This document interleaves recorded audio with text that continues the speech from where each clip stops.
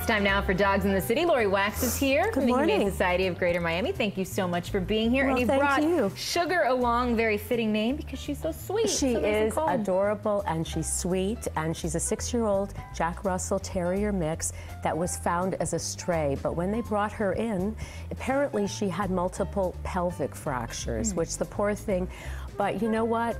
We have our Second Chance Fund that I brought up so many times, and you know what? She's a hero. She was able to be mended and had surgery, and she's great today. So it's just, you know what? She's got a great disposition, and you know what? She took her time to mend, and she's doing wonderfully now. Tell me a little bit more about the Second Chance Fund, some of the things that you have been able to treat because of that fund. Everything from major to minor surgeries, skin allergies, things that, you know, maybe we're not equipped financially to do at the shelter. This fund that people can donate directly to help us give, you know, dogs like Sugar a second chance at life.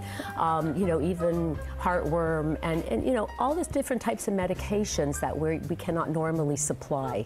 So it's a great way of helping us, and you know, it helps dogs like Sugar, and you know what? She's ready to go. And she seems to be making the most of that second chance. Lots of kisses here. She's so sweet. She really is just true to her name. All right, thanks so much, Lori, and thank you, Sugar.